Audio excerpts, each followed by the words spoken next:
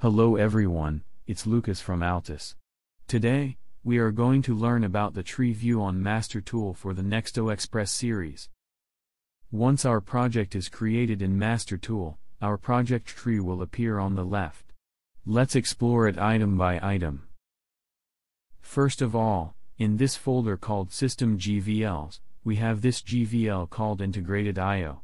These are the analog and digital inputs and outputs, which are integrated into the Nexto Xpress 340 PLC. This second GVL, called Special Variables, has the special pulse, date and time system variables. In this third GVL, called System Diagnostics, we have the system diagnostic variables, which we can check when we are connected with the PLC. Just below, we have the System POUS folder, that contains a program called main.prog. This program is the POU that calls the main program of our project.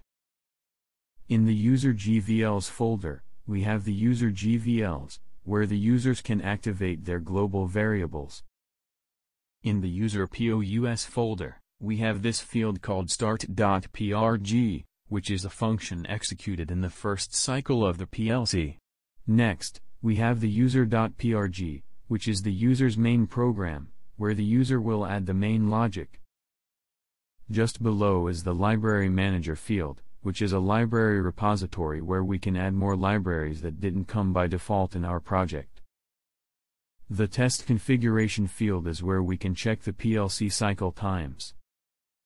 Finally, in the main task, we can configure the main task time, which is the PLC scan time. So, this was our third lesson for Nexto Xpress series.